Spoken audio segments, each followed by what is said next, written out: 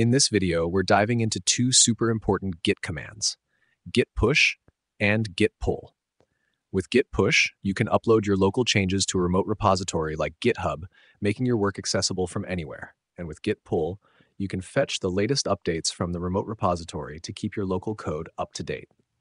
These commands are essential for teamwork and version control, so let's break them down step by step. We have a project with a Python file called app.py, and inside it there's just a basic print function. To upload this project to GitHub using git push, the first thing we need to do is create a repository on GitHub and give it a name.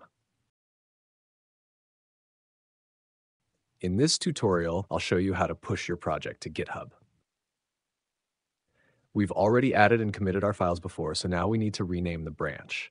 By default, when you create a new repository on GitHub, the main branch is called main, not master. So since we're currently on the master branch in our Git repository, we'll change the branch name to main. Now our branch is called main, and we can proceed with pushing our code. To push our code to GitHub, we need to add the remote address for the repository.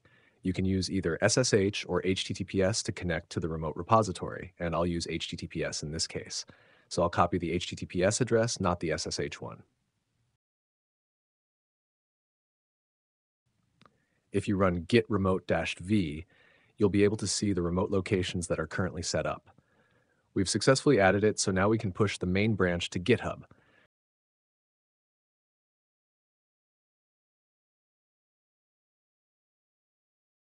When we push, Git will ask for our username and password. However, the password isn't your GitHub password, it's a special token.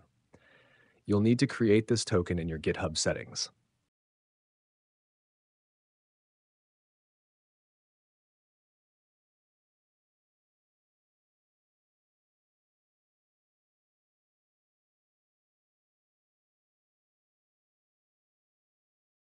Just give it a name,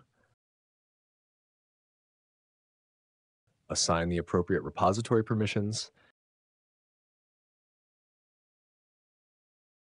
and then use that token as the password when pushing your changes. After this, the push operation will be completed successfully. You can then check your GitHub to see that the Python file with the print function has been pushed.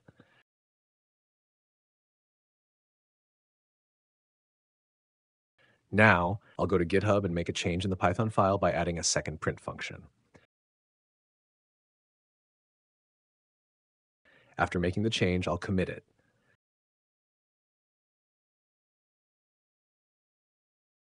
At this point, in my local Git repository, there's still just one print function in the Python file. If I check with git status, there are no uncommitted changes, which is great.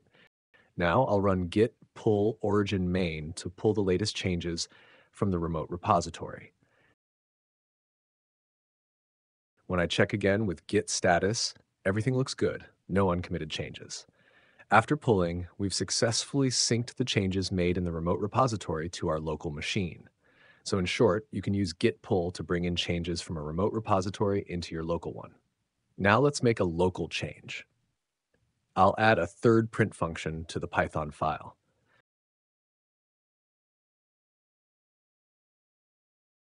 If I check the status with git status, it shows that the file now has 3 print functions. Using git push, I can push this change back to the remote repository. Again, it'll ask for my username and password. I'll use the token I created earlier. Once I refresh GitHub, I can see that the changes have been successfully pushed to the remote repository. That's it for today's tutorial. If you found this helpful, don't forget to like and subscribe to the channel. See you in the next video.